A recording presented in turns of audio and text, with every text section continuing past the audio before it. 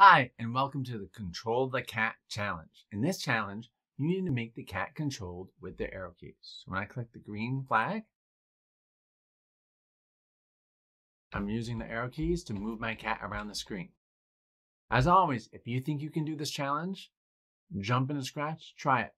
But if you can't or you're stuck, come back and watch the hints. All right, let's make a new project and talk about how this works. So to control the cat with the arrow keys, there are many ways. And if I go to events, there's this event called when space key pressed. And I could use this event for the up arrow and use that to trigger an event and make the cat move.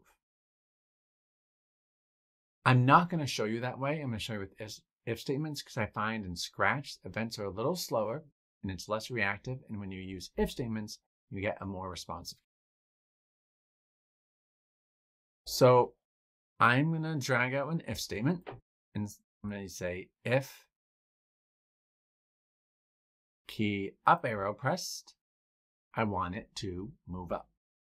So there's multiple ways I can do this, but I'm going to show you with the move block.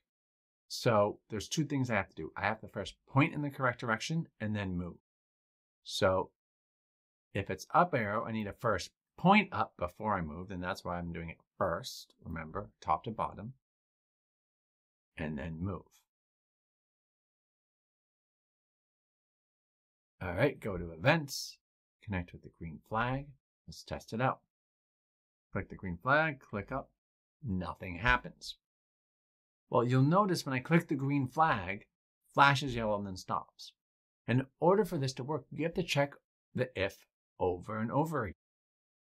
What does something over and over again forever? The forever block. So one of the most common mistakes, I suggest you check that. So I'm going to put the forever block in. Click it. Now if I go up, it goes up. Perfect. But I can't get down.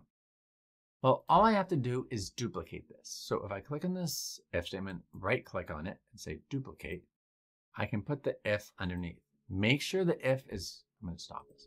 Make sure the if is not inside each other. And it's really important to also change the direction to make sure it's down.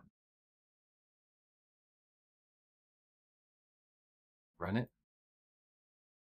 Down, up. All right, this looks great, except I don't like how the cat's moving up and down. I want the cat just to face left and right and not really face up and down. And the way you can do that is if you go and click on direction, there are different modes with the direction you're pointing. And by default, it's all around. But if you do left, right, the way this works is if you face right, and then if you face left, it switches and face left. And that's the mode you want for the challenge. All right, I'm not going to finish this challenge up for you. I've given you enough hints that you can do this yourself. Keep on trying. And remember to test as you go. Make a prediction of what you think the cat will do. And if it does that, great. If it doesn't, figure out why. All right, good luck and keep on scratching.